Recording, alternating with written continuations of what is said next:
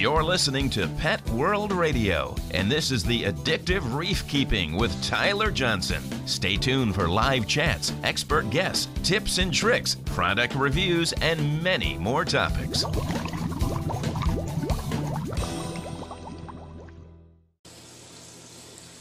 Well guys, Tyler Johnson here for an overdue update on the 40-gallon breeder. As you guys can see, there's definitely some big changes to the system. As you can see, I have done away with the old sump that I had up there. Remember guys, this was just a prototype. It was just something that I pieced together to kind of see how the whole system would work. And eventually, guys, I could not get it to seal anymore. Believe it or not, guys, I took this apart about 4 times, undid the union in the back and worked on the sump before this, trying to get that leak to stop because I just wasn't ready to build something. So unfortunately, I had this 20-gallon long chilling in my garage. I basically buzzed a hole in it real quick, glued in some panels without even really measuring anything, and built a new sump. And the coolest thing about this sump, guys, is it acts as a surge device on my 40 breeder. So as you guys can see, it's just about ready to go off right now.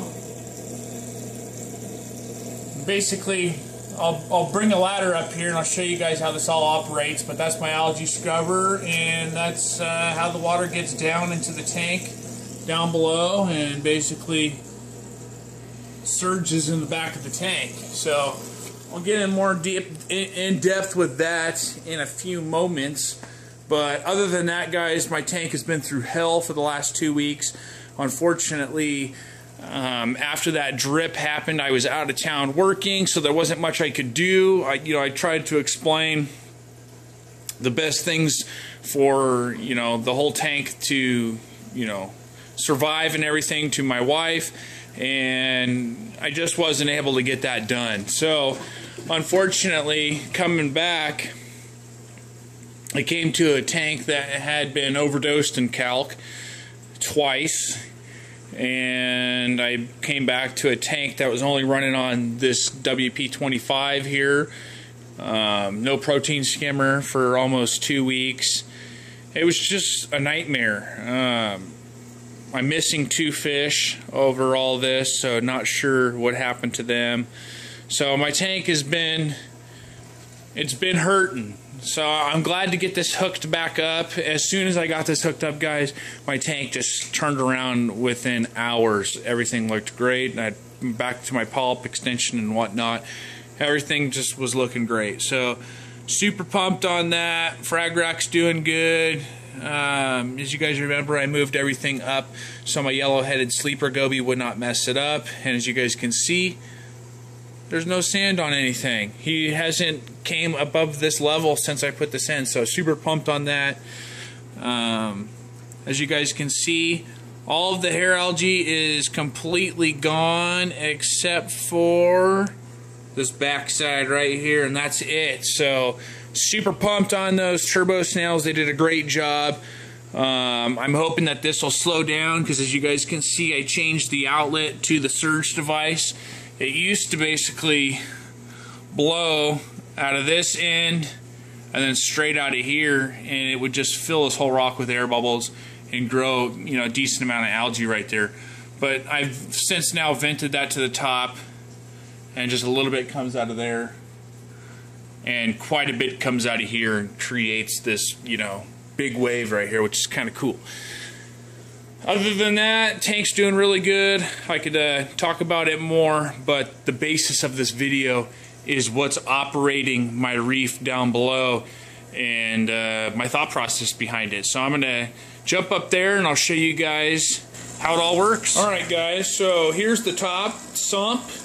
This is kind of my own design. I came up with a way to utilize an algae scrubber in line with a surge device and have my sump above my fish tank because I don't have any room down below. So I really like how this turned out.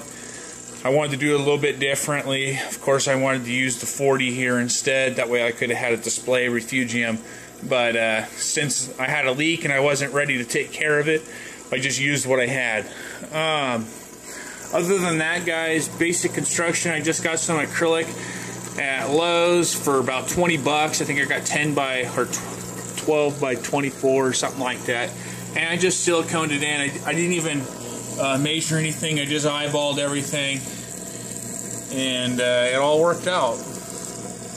But I'm pretty excited about this algae scrubber right here. I think I got a way better design than the last one. There's no mechanical failure here. Basically, the water just runs over the weir that I have cut out here, as you guys can see, and it's wedged in there with that piece of pipe. So pretty simple. I would expect that I would start seeing some algae probably in the next couple days. I seeded it a little bit, but you know, unfortunately I left the old algae scrubber outside for a few days. So that's pretty much it. I got plenty of room in there for my ASM G1. There was already a hole in there, so I was just running this so it's giving a little bit, you know, better outside air than getting the air that's trapped in the tank. And that's about it. You guys can see the water coming in. Not very fast. I can turn it up if I want, but you know, tank this size, you don't need that much. So we'll go ahead and show you guys it operating.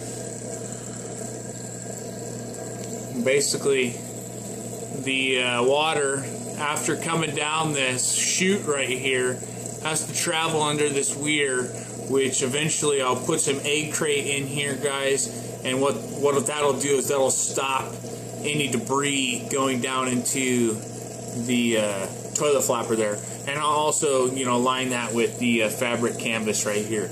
And then eventually I can fill this lower chamber up with bearded dragon or something like that, and I think that red will look really good in the tank. But as you guys can see, the water draining off of the screen right there, that allows the algae to get some air. And this is a perfect design, guys. Way better than the one that I had before. So super pumped on that. Stay tuned for updates on that. And stay tuned for close-ups on the 40 breeder. I'll be making another video where I basically zoom in throughout my tank on certain corals and put a little bit of music to it. That way you guys can kind of see the difference from last month's video and kind of compare my growth and everything like that. And it's a good way for me to document my coral growth as well. So, hope you guys enjoyed this video on how my 40 breeder operates with a sump on top. If you guys have any questions, post down below.